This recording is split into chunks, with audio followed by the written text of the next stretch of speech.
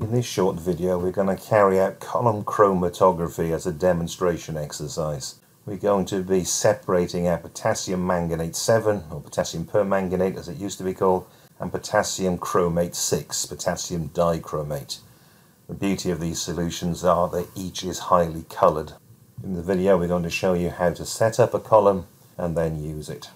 The stationary phase that we're using is alumina or aluminium oxide, and the eluents or solvents for chromatography are to be 0.5 molar nitric acid to remove the potassium manganate 7 or 1 molar sulfuric acid for the removal of the potassium chromate 6.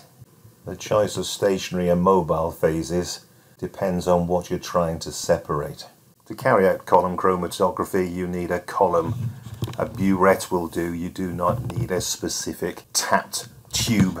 The first thing to do is to boil up some water and add some alumina, in this case, as the stationary phase. In other column chromatographies you might be using silica.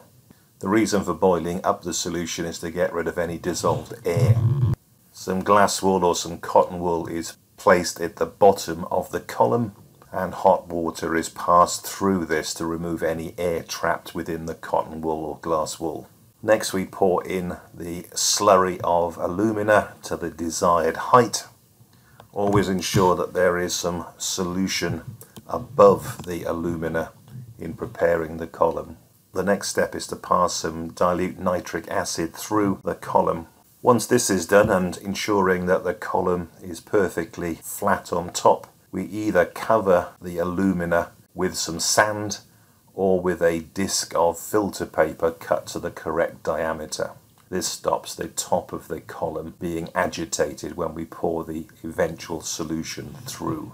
The mixture to be separated here is an equivolume mixture of 0.05 potassium chromate 6 and potassium manganate 5. The tap is opened and the solution is eluted by passing down the column nitric acid. This will separate out the potassium manganate 7. You will notice that potassium manganate 7 passes through the stationary phase faster than the potassium chromate 6. Once all the pink solution has been removed, we can now separate out the potassium chromate 6 using 1 molar sulfuric acid as the solvent.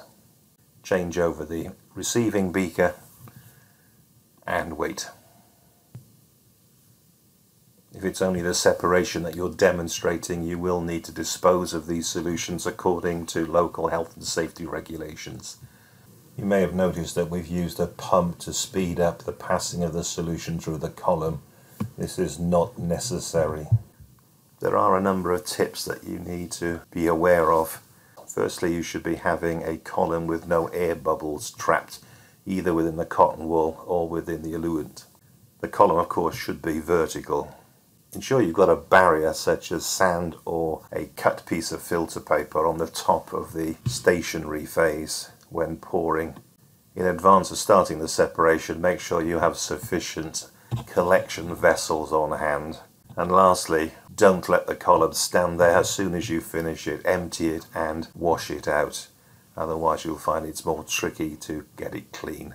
An extension to this experiment, if it was a class practical, probably at post 16, would be to determine the concentrations of either the potassium manganate 7 and or the potassium chromate 6 by suitable titrations. As with all practical work, make sure you follow local health and safety guidelines.